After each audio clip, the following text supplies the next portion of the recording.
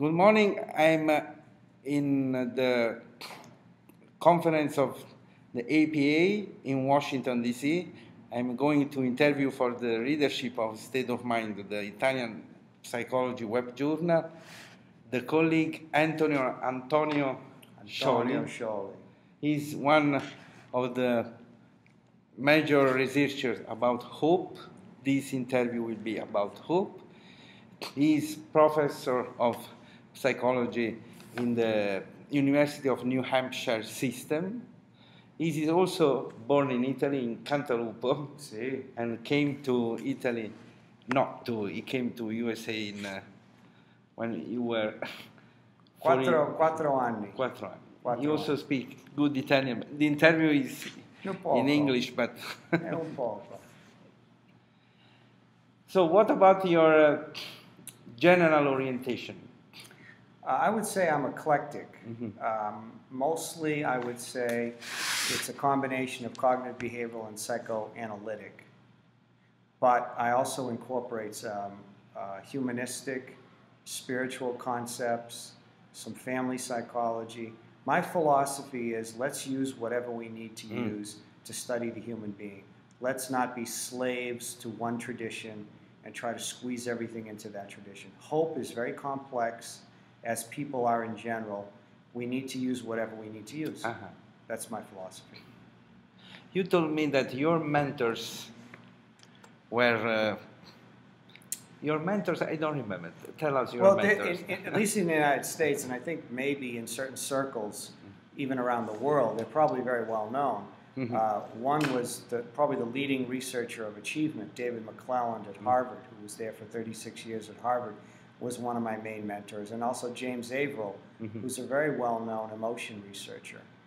They didn't study hope. They studied, in the case of James Averill, social construction of emotion, and David McClelland, need for achievement, leading researcher on need for achievement. And so I took a lot of general principles about how to study people, how to go about looking at motivation and emotion from them, and then I took my content, which was hope, and I brought the two together. And when you started thinking about hope, you felt that there was something missing, and you need this to introduce this concept of hope. Absolutely, absolutely. What was missing?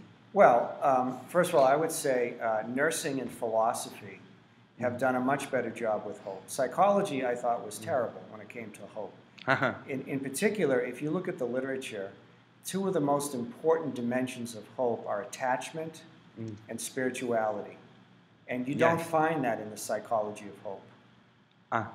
You don't. And even if it comes to survival hope, hope for survival, you see that a lot in medicine and nursing.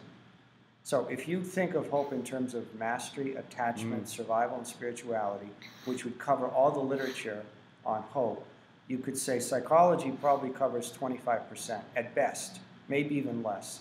So I saw that and I said, something's got to be done, because I always thought implicitly or explicitly what we were about in psychology was building hope, assessing hope and building hope. And I couldn't find really much hope in psychology. So that was my aim, was to look at the best constructs, the best ideas about hope, and build over time an integrative model, a theory and approach to hope that would be truly holistic and bring in all the best ideas from all the disciplines. So in your model, there are how many axes? Or there are four major dimensions. There's attachment, which I think you could simplify it and call it trust and openness. And some people who are familiar with Erik Erikson, for example, will remember that in his first stage of development, he emphasized trust. And he said that if you have enough trust, you'll develop the capacity for hope. Not a specific hope, but the general capacity to hope. So there has been a little bit on trust, but trust and openness under attachment. For mastery, I would say it's about empowerment and collaboration. Big goals, not small goals, but life-defining goals. That is what the mastery aspects of hope are about. Then we have survival hope, which I think is a combination of self-regulation The absence of fear is another way to talk about self-regulation and hope. And also liberation. Liberation is a major theme in art and literature that's related to hope. If you look at the ancient Greeks, the worst thing that could happen to you is that you would be put in chains. Yes. When the devil comes, he brings chains. Zeus tied Prometheus to a rock because he brought light and hope to human beings. So this is one of the key concepts in hopelessness. That you are chained, that you can't get away, you cannot escape. And so if we take then by extrapolation, hope should be about liberation, should be about release. And then we have spirituality. For much of humankind, one of the major sources of hope is spirituality. And yet we find nothing in the psychology of hope traditionally. And then you could ask me, well, what do you mean by spirituality? What is spirituality? What does spirituality do for people? Yeah. I would go back and say, I think it parallels the three needs that underlie hope, which is attachment. Some people use spirituality to connect. Mystics, people who want to have a close presence with a higher power or force. So some people use spirituality for attachment. Rumi is the poet of Islam, the great Sufi poet, who said that mysticism is the portal of hope. Mysticism is the entry into hope. So there's a lot of attachment concepts in literature that are related to hope. But I also think that people use spirituality for empowerment.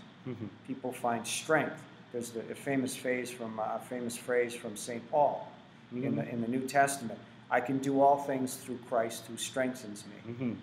And there's also, I think, a need for assurance and terror management through spirituality. In fact, there's people in social psychology, the terror management group, they call themselves, who believe that the only function of religion is terror management. I don't think that's true. That's going too far.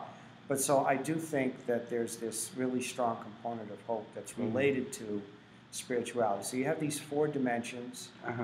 You can then look at the sub-constructs within each dimension. And maybe you could end up with 16 to 24 individual constructs, 2 or 3, 4 perhaps, with each of those four big dimensions. You can break attachment, mastery, survival, and spirituality further down, which is what I did. I developed the theory, and then what I did from that is I developed measures. And so do you want me to go into the measures? I'll go into the measures. No, I want... Go ahead. Just before the measures, what about the difference with the other researcher of hope, Snyder? Well, there's a tradition of research on hope. It's not that no one has ever done anything on hope.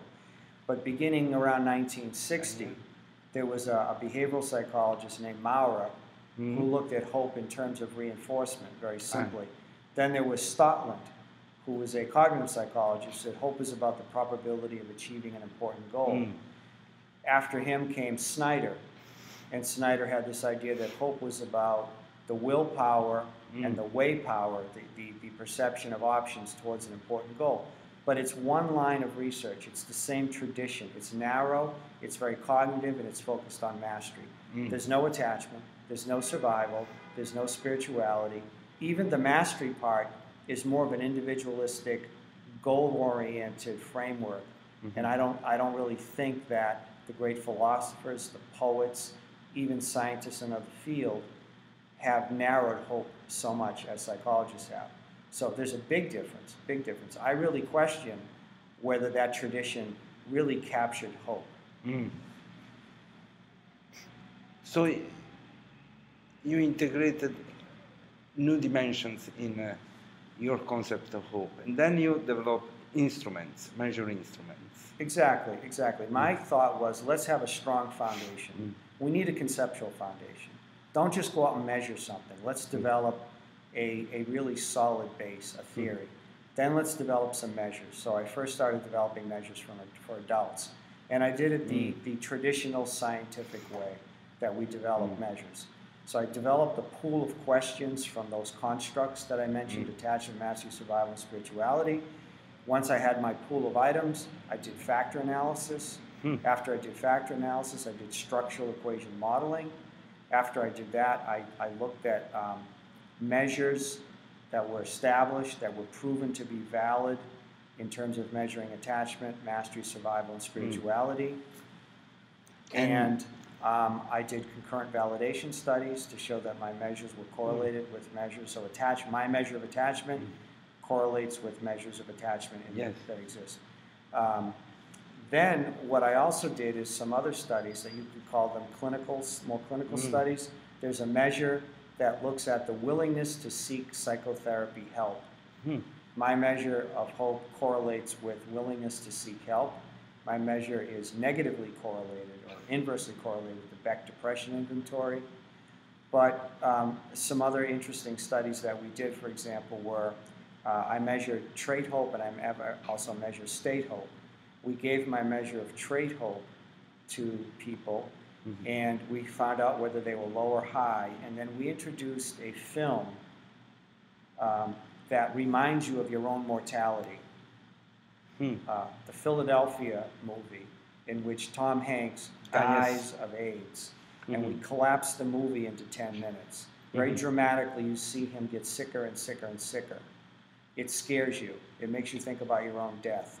And these are college students for whom this kind of a sexually transmitted disease is very poignant, very powerful. And what we found is if you were higher in my measure of trait hope, your score on a death anxiety scale after viewing the film was much lower. It didn't shock you. It did not increase your level of death anxiety to be thrown this film at you that reminded you of your death if you were high in trait anxiety.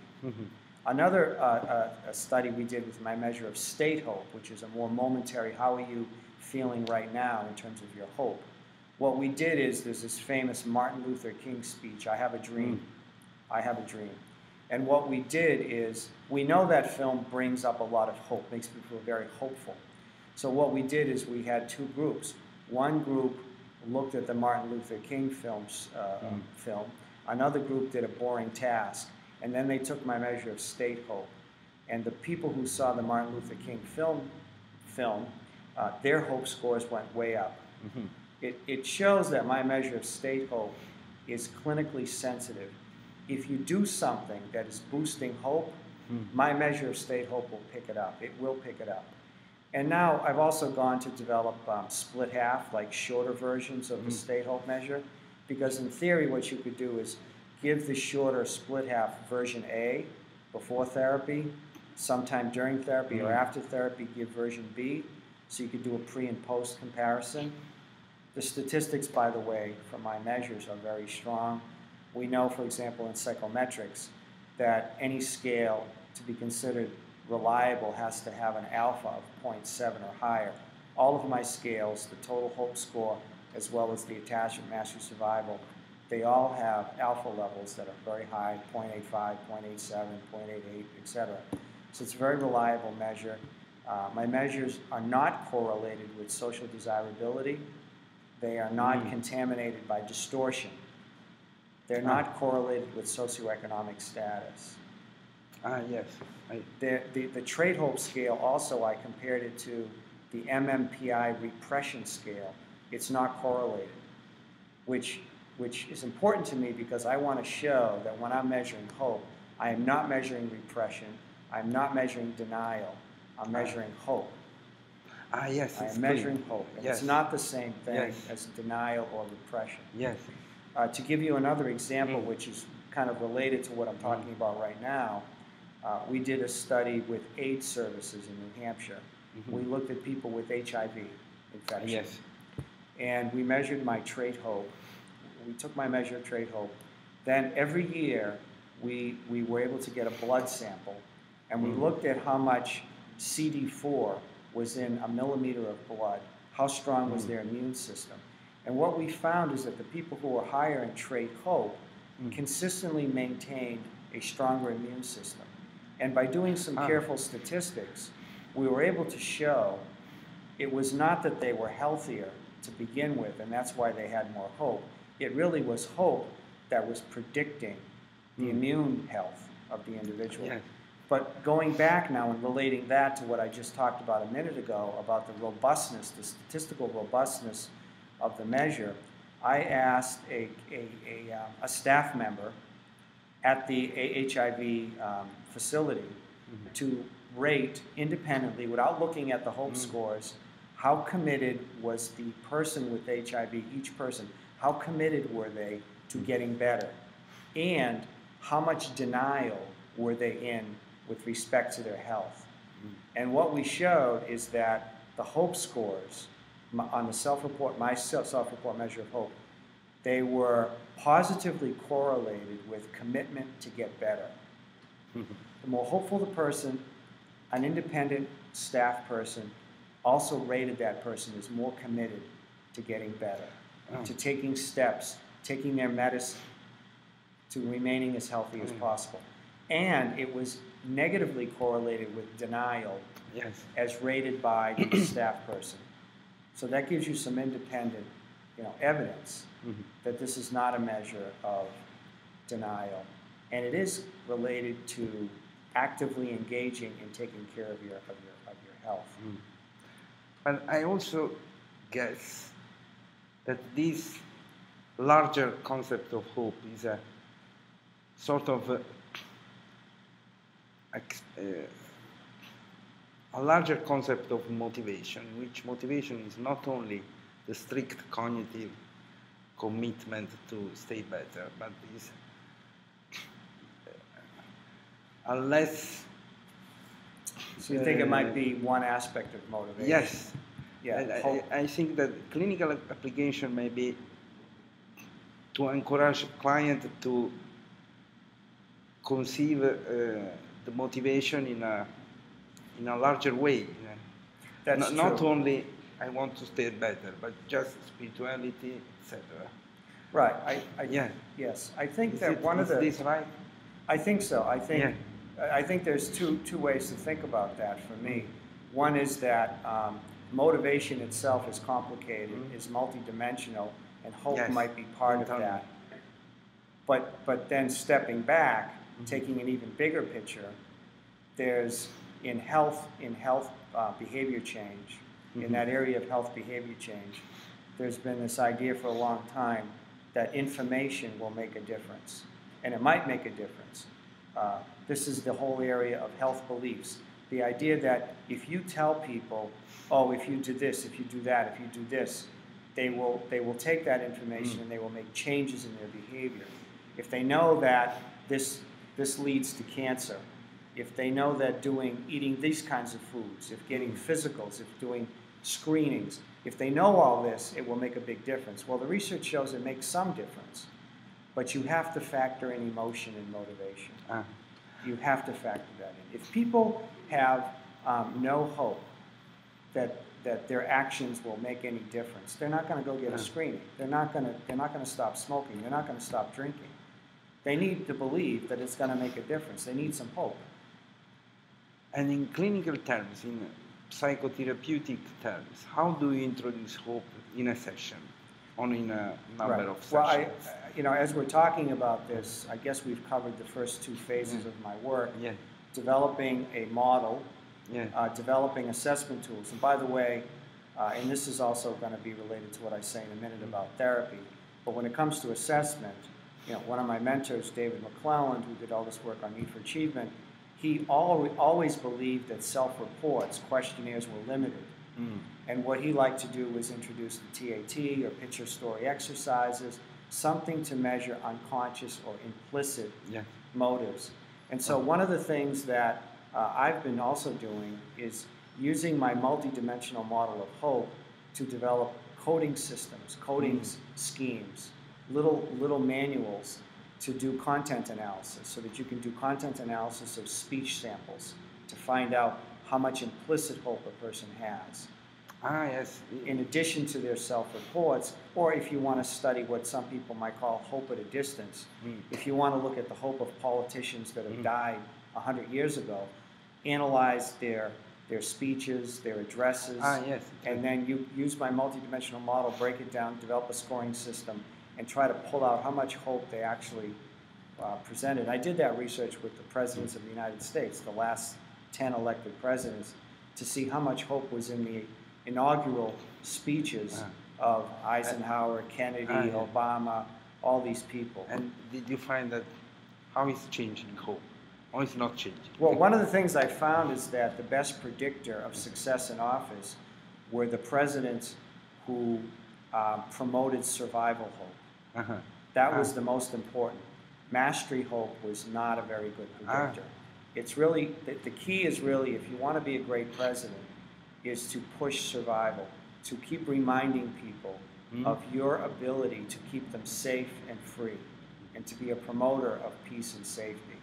That is probably, for some reason, in the public's eye, the greatest function of a leader. Keep us safe and free. That seems to be... Mastery was not a predictor, nor was attachment. What is mastery? You defined survival hope in a very clear way. Mastery is... I think mastery hope is really... It's a little different from traditional achievement. What I believe it is, it's partly collaborative. That's what makes it different from optimism, for example. Optimism, I think, is more solitary, more ego-driven, and more certain. Hope is more trust-based, more collaborative, and the goals of hope, there's some research on this, the goals of hope are more transcendent, more spiritual. And that's it, I guess. It's a different kind of mastery. Yeah. So, and if a client has low hope, how do you attempt to increase this kind of... Yes, phase 3 is clinical applications, and this too is not simple. This is something I've thought about quite a bit, and the two things that I'm working on right now is a workshop for young adults, teenagers, young adults, and it's focusing on fundamental hope. There was a philosopher, Gabriel Marcel, who distinguished ultimate hope and fundamental hope. Fundamental hope. Yes. Should I continue? Yeah. Fundamental hope is your foundation, your hopefulness. And ultimate hope is what you're aiming for. What are you ultimately aiming for? And I think with young adults and teenagers, especially those who have challenges in their lives, we should focus on fundamental hope. Now, you could do both. You could try to build, let's say someone wants to develop a therapy for cancer patients. You might want to also strengthen their foundation, their fundamental hope, but then also build in a component that would be ultimate hope. What are the ultimate hopes of someone with cancer? They're not identical to the ultimate hopes of someone with addiction, someone with a different kind of a problem, someone with long-term depression. So the ultimate hopes can be a layer that changes depending on the problem, but there's always a layer underneath the fundamental hope. And so that's one thing I've been doing. Another thing I've been doing is working on the development of workshops, I would say groups actually, for people with cancer, and to do a study where we compare a therapy that increases attachment, mastery, survival, and spirituality for those with cancer as they're going through treatment to increase their hope, but also then trying an experimental group which we'll call targeted hope therapy, where we identify what they're low in. Is it mastery, attachment, survival, and spirituality? And we focus specifically on that. So we do that. But one of the interesting things that I'm doing with my hope therapies is think of it as a box and going down, or a matrix, but going down one way, you've got attachment, mastery, survival, and spirituality. You want to have elements of your therapy that hit all four. And then going the other way, I think you want to have 3 different modalities. You want to have what I call philosophical reflections or affirmations. You want to have cognitive behavioral exercises. And you want to have something which is meditative, hypnotic, almost hypnosis-like. And the reason for this is I'm really thinking more and more about the left brain and the right brain of hope. The explicit I saw the slides. And the implicit. The explicit and the implicit. The conscious, the unconscious, the left brain, the right brain. Because the hope of philosophers, poets, artists is a different kind of hope than cognitive psychologists discuss. And some people will even say, people who've been attracted to hope have stopped and said, I don't want to study it, it's too difficult. I don't know how you can get at that transcendent, emotional, unconscious hope. Well, I think you can. Yes. I think you can. And I think you need to have an integrative psychotherapy and an integrative theory of hope. When you cross them, so you have attachment, mastery, survival, and spirituality, and then you have the cognitive behavioral, the philosophical reflections, and the meditative hypnotic. Because the meditative hypnotic is mostly right brain, cognitive therapy is mostly left brain, and the other one, the philosophical reflections, are mostly right brain with a little left brain too. Yes, I think that you encourage clients not to think in immediate goals, but this transcendent is also giving a meaning. Yes. Yes. Yeah. Because it would be interesting to explore how this can be applied to.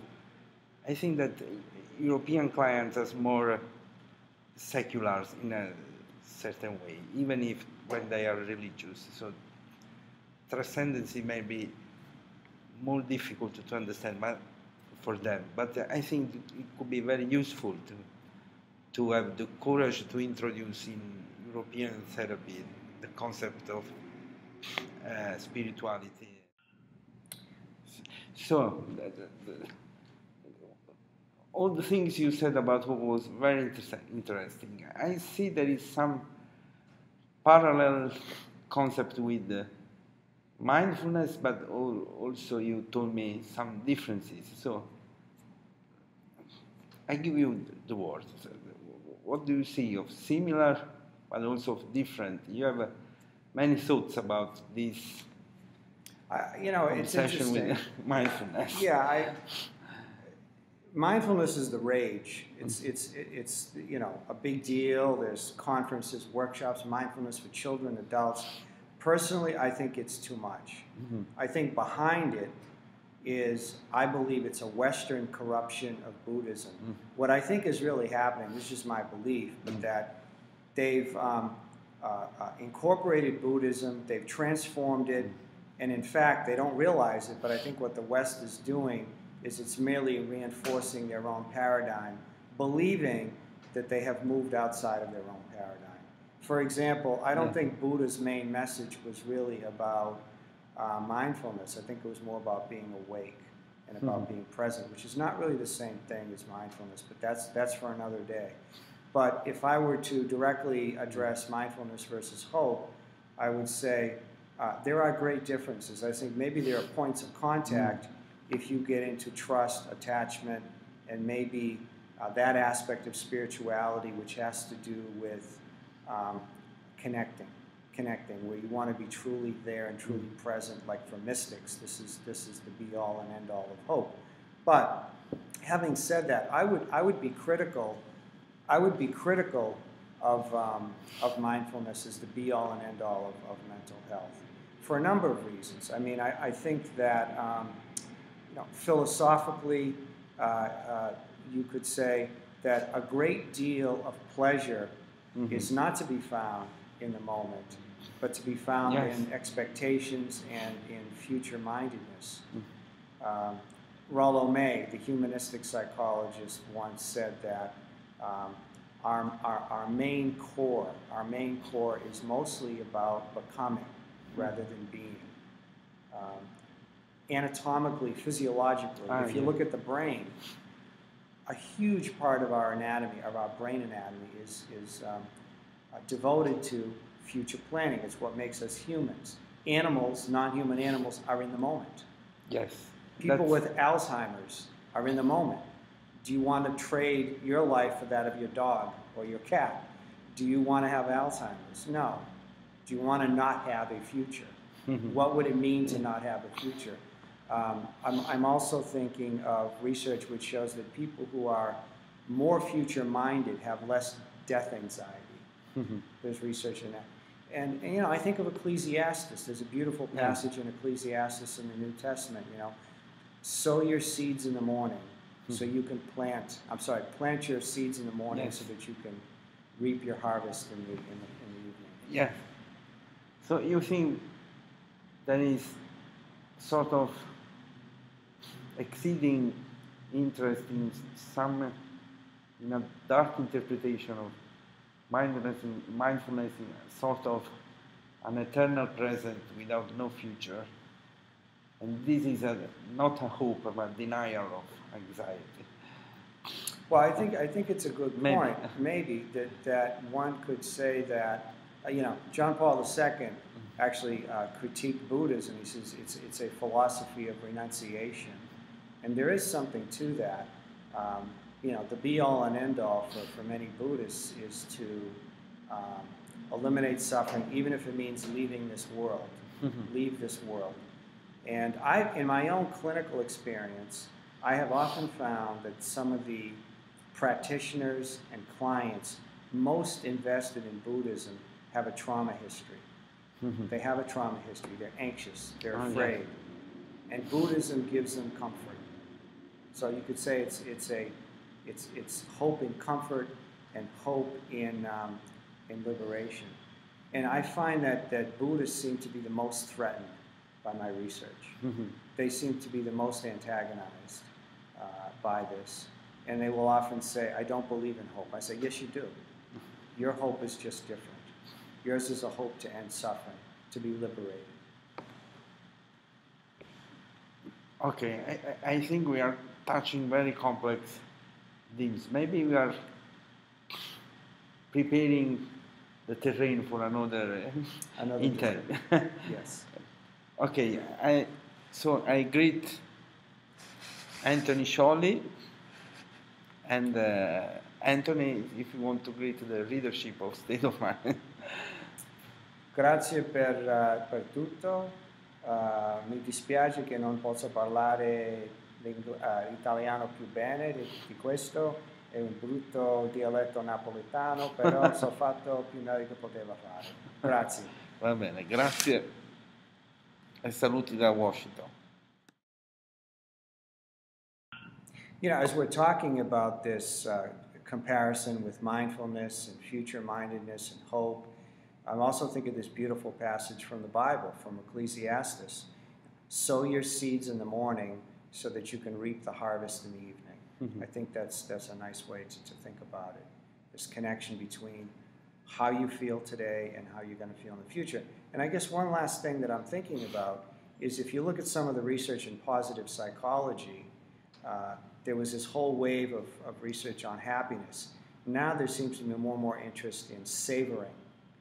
And along with this interest in savoring, there's an emphasis on individual differences in people who are ability to recall past happy moments and also anticipate future happiness. And that way it's extended in time. So that research on savoring also seems to suggest that you do need to have a foot in the past, a foot in the present, and maybe you need a third foot in the future. And also I would say, think about it in the opposite way too. We have this phrase in English, don't become a prisoner of the moment. Yes. So the moment can be liberating, the moment can be gratifying, but the moment can also be a prison. It depends on the situation and what's around you.